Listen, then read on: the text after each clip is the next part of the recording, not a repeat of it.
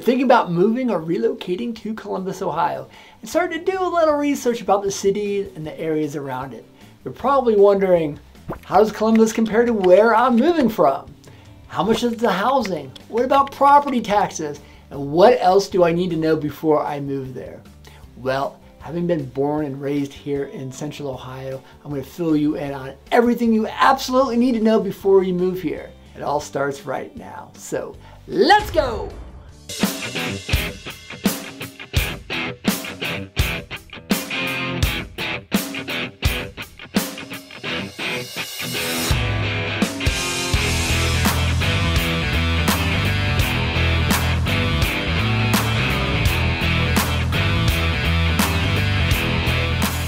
Hey, and welcome. If you're new to my channel, my name is Mark Van Stein. I make videos about what it's like living in Columbus, Ohio. I cover things like the best schools, neighborhoods, areas, cost of living, and everything you need to know so you get a really good feel on what it's like to live here in the capital city. If you enjoyed the video, please hit that thumbs up button down below and make sure you subscribe because I'm dropping new videos every week all about what it's like living here in Columbus and its many suburbs as well. And most importantly, if you're thinking about relocating or moving here, make your life a little easier and give me a call. I'm a full-time RE/MAX realtor and have been helping people relocate and move to Columbus for over 18 years now. You can give me a call, shoot me a text, send me an email. I literally get phone calls, emails, texts from people moving and relocating every week. I absolutely love to help. Columbus is a wonderful city, and here are some of the things about Columbus that you'll need to know prior to moving here. First, Columbus is a large city with a small town feel. Columbus is actually the 14th largest city in the United States by population. And we're talking larger than San Francisco, Denver, Nashville, Charlotte, Indianapolis, but really retains that small town charm. Even when I was growing up 30 or 40 years ago, Columbus nearly wasn't the city it is today. I mean, it was a glorified cow town. But the city continued to grow and really took off with some of the larger companies that were founded here in Central Ohio or moved to the area. These companies started bringing in top talent from other parts of the country, mostly more progressive cities, and those people wanted the same amenities available here where they were moving from.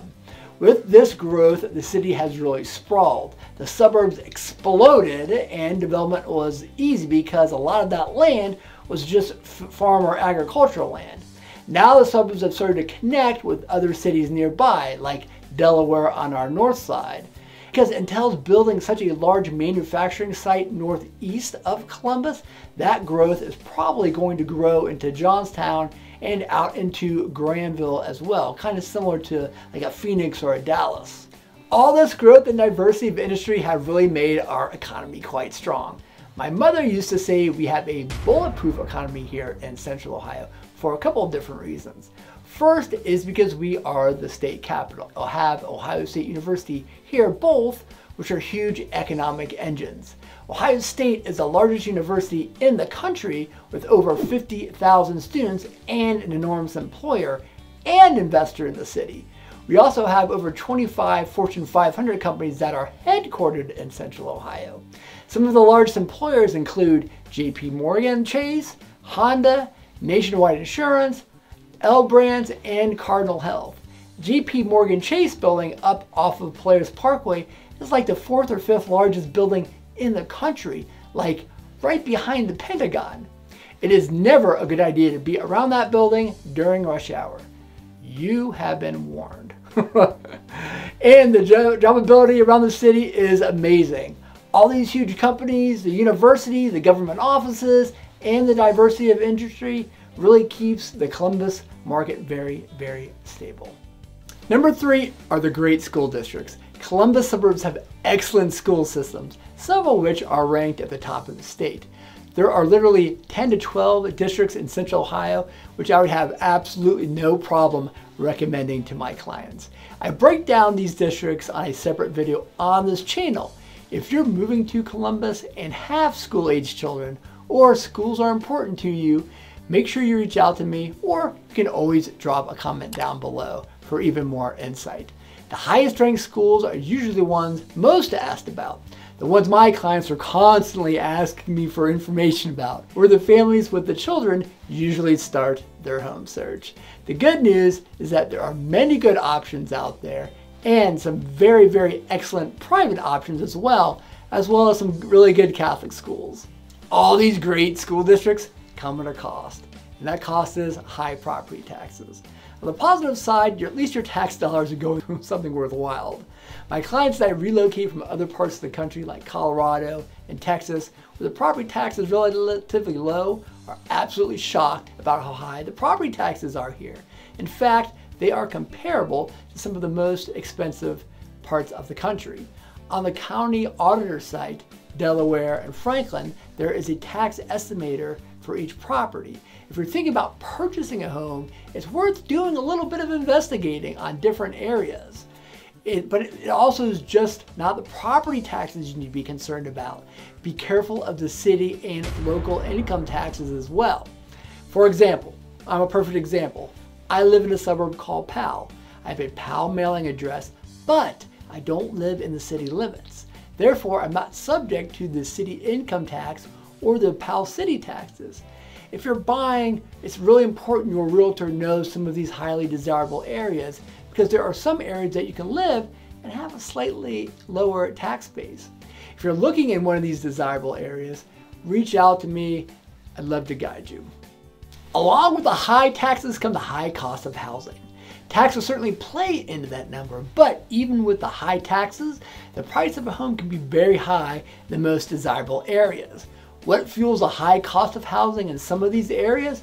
Well, number one, it's the high quality of the school district, compounded by the growth the city is experiencing. When I relocate someone into Columbus, their housing choices are usually based on a couple of different factors. One is obviously the price point. The second is going to be location, based on where that person might be working. And third, and maybe the most important, is the school district, if that person has a school-aged child or children getting close to school age. I spoke about schools a little bit earlier, but the best regarded school districts are always going to have the highest demand. Now, there will be a big discrepancy on what type of home your dollar will buy you comparatively in different areas of the city. I actually go into a deeper example of this on a different video on this channel. For example, where $500,000 might buy you a 3-bedroom, 1,700 square foot home with a 1.5 bath, an area closer to downtown, with that same investment, you could purchase a 4-bedroom, 3 full bath home with 2,700 square feet, a little bit further outside Columbus, and still be in a fantastic school district. It really all depends on your wants and needs. The most important thing to know is it can get expensive.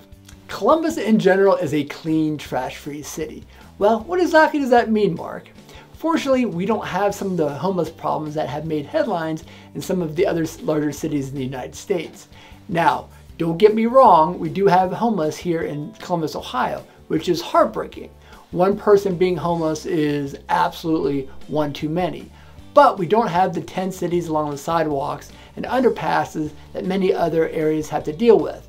Also, the city of Columbus does a great job in keeping the streets free of debris and trash. When I help someone relocate to Columbus, I'll often give them a tour of the downtown areas. I'll often get accused, jokingly of course, of showing them just the nice clean areas. The reality is we do have some areas that struggle. However, the greater metro area and surrounding areas like German Village, the Short North, Victorian Village, the Enrin District are just that clean. Last are the people of Columbus, and maybe that might be our greatest asset. I mentioned earlier Columbus is a large city but has a small town feel. Maybe it's being in the Midwest, but people seem just to be more open and accommodating than other parts of the country. They are happy to help you if you go to the store or market and have a question. You might catch a smile or a hello as you're walking by in the street, or someone may just chat you up in line at the grocery store. Depending on where you might be moving from, this could all seem very, very strange, but all this is quite normal here. A perfect example happened to me a few months ago. I was out showing homes on a Sunday, and after I left my clients, every warning light on my car starts to go light up like a Christmas tree, and the car shuts down, and I roll to the side of the road. You gotta love technology. Luckily, I have road service through my dealer, but as I sat there and waited for the tow truck, no less than 3 people stopped and asked if I needed help or if there was something they could do for me. It was just so nice knowing that I live somewhere where people still looked out for one another. Boy, there's a lot to know about Columbus, Ohio. If you enjoyed the video, please give me a thumbs up down below. It just lets YouTube know that, hey, Mark's doing a good job and I enjoyed the video. If you're interested in knowing more about Columbus, please subscribe to the channel because I'm dropping new videos every week all about Central Ohio and the suburbs. If you're moving or relocating to Columbus, make sure you give myself and my team a call. Moving to a new city is super stressful. Let me and my team make your life a little bit easier. You can call, text, email me. Our contact information is at the end of the video and down below as well. So until next time,